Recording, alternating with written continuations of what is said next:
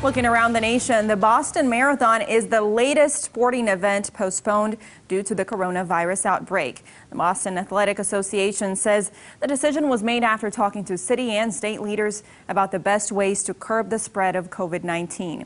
The event has been moved from April 20th to September 14th. New York's coronavirus hotspot is now making drive-through testing available. People are driving up in cars to a mobile coronavirus testing site at the New Rochelle Park to get swabbed. Governor Andrew Cuomo designated the area as a containment zone, which extends a mile in all directions from a synagogue connected to some of those cases. Residents are praising the New York governor for his quick response to this outbreak. Senator Ted Cruz is extending his self-imposed quarantine after learning he came into contact with a second person who tested positive for coronavirus.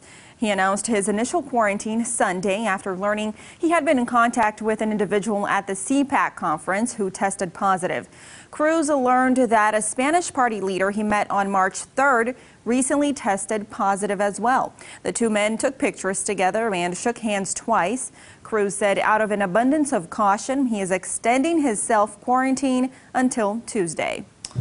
Taking a look around the world tonight, the European Union Commission announced Friday a $41.1 billion stimulus to support sectors affected by coronavirus.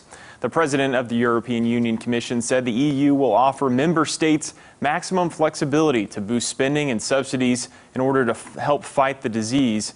The stimulus money will support the healthcare and labor sectors, as well as small and medium enterprises affected by the pandemic. The United Kingdom is delaying local elections for a year. This initiative is part of an escalated response to delay the spread of coronavirus in the country. A spokesperson said the cabinet will bring forward legislation to facilitate this delay, which affects mayor, police, and crime commissioner elections. Spanish Prime Minister Pedro Sanchez declared a state of emergency for a period of 15 days in an attempt to stop the spread of coronavirus in the country. Sanchez announced the measure to protect the country's most vulnerable and noted that all available resources will be used to tackle the, quote, extraordinary crisis. The minister says there could be over 10,000 cases of coronavirus in Spain in the coming weeks. A quick check of consumer news now, with concerns over coronavirus leading to event cancellations nationwide. As we have been telling you, couples planning weddings are facing tough choices on what to do about their big day. Wedding planners are working to ease client stress and say they are renewing postponement and cancellation policies for all their vendors. Dresses are also a problem right now, with many of them manufactured in China. Cities and communities nationwide have canceled large events and are actively discouraging large gatherings of people to help curb the spread of coronavirus. Well, many Americans are expressing greater concern about what the coronavirus may mean for their financial well-being rather than their health.